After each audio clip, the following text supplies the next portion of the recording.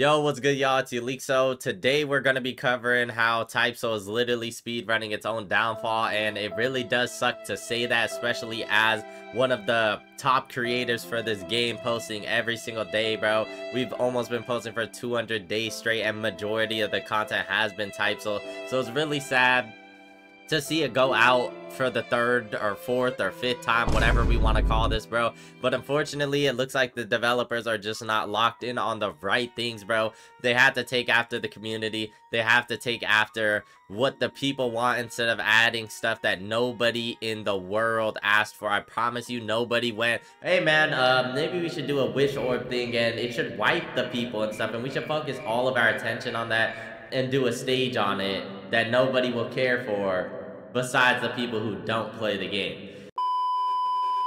So honestly, it is a really bad takes for the game, bro. I obviously want to see it do good. I've been posting content on this game. I've met a lot of you guys through this game, so unfortunately it has been doing it really bad recently. There's like 5,000 players on it. It'll probably be at like 3K tomorrow. I wouldn't be surprised, to be honest. I am not going to call this a hate video. I'm just going to be covering and giving y'all the news like I always do, bro, trying to give you a variety of content. But if you enjoy, smash that like button, subscribe to the channel, and go ahead and comment your thoughts down below on what you think, how the game's doing, how the developers sold the bag, because I know it's just not me, bro. I've seen Typeso Gen, I've seen DMs, bro. A lot of people are actually upset with how Cetra and the team are taking this game ever since the re-release. So as you guys already know, they shut down the game for 3 weeks. We thought we were going to be getting a huge update. We did a couple interviews, a couple talk times, whatever you want to call, with Cetra, with Lonray, with a bunch of other developers, and it sounded pretty promising. We were getting battle royale, we were getting dungeons, we were getting new races which people thought were full bringers, but it ended up turning out to be the hybrid races that are now out, like Anomaly and shit. And unfortunately, the Halloween event was garbage. Nobody gives a fuck. Nobody cares about the ectoplasm. Nobody cares so much that they dropped a code and gave us the most valuable thing in the entire ectoplasm shop for free, bro, through a code. So obviously nobody cares about this stuff. A bunch of developers stepped down. A bunch of developers ended up giving up on the game. Unfortunately, they're probably making a lot less money than they were originally making before, but it's looking like the game's gonna die again. There's no transparency. Developers aren't telling people shit. They aren't telling content creators nothing. They're not telling the public nothing.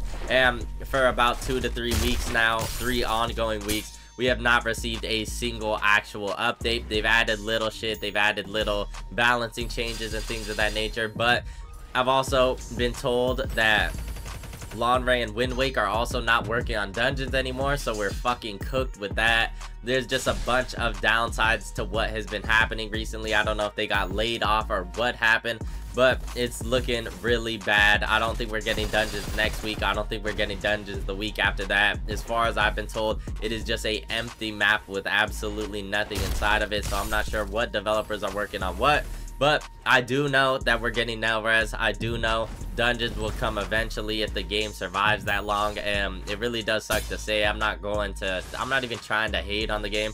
Just if you guys see the statistics, how many people have actually been playing the game since re-release to now, bro. I think we had like 40-60k on release. It instantly dropped to like 24k, and we saw right below 20k instantly because of how shit the update was, how bad the lag was, how bad everything was. They just spawned in a bunch of new bugs. Nobody liked ranked, nobody liked anything, and then we had some insane ass requirements in order to get the hybrid races. But hey, bro, I don't know. I've tried talking to developers, I've DM'd developers and stuff, and people still remain really vague and not really talking about anything. And I'm pretty sure it's because they don't want stuff to get leaked, but at the same time, they don't want to get exposed for not having anything, so they don't even want to mention if an update's not coming out, or mention if, oh, we might delay the update, or I mean, there is no update coming. I'm telling y'all that right now. It's looking like we're not getting anything this week, unfortunately. Maybe they'll push out like one element or something like that, but if it's just for one race,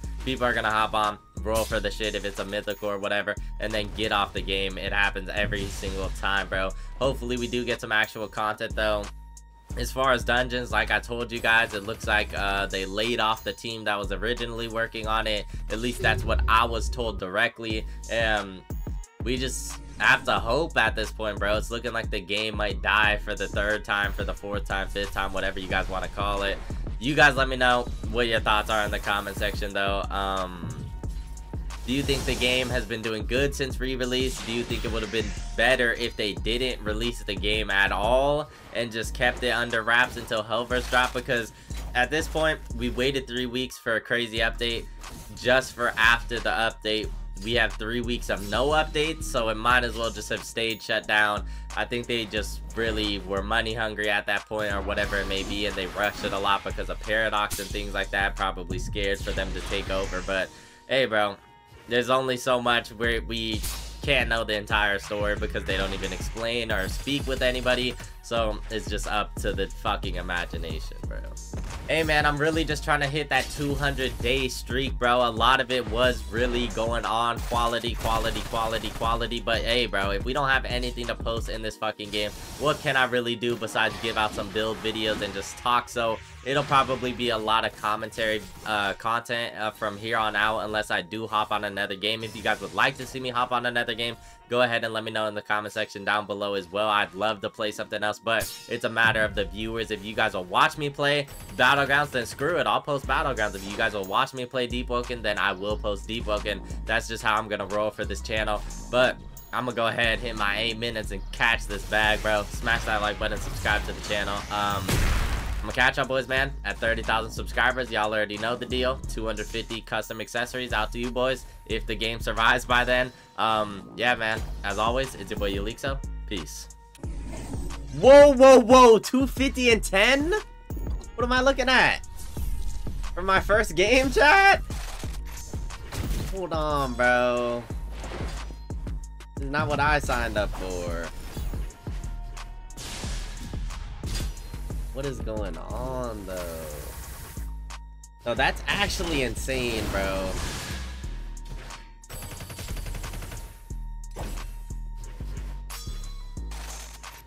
Crap.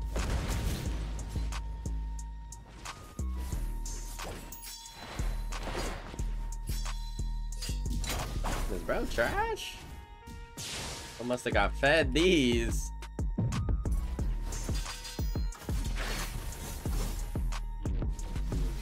Oh, that miss! No, what are we doing? I hope he took that. Oh crap. Oh crap. Alright, we're about to get our leftovers. Wait, bro's actually ass. Alright, let's pop. Here we go.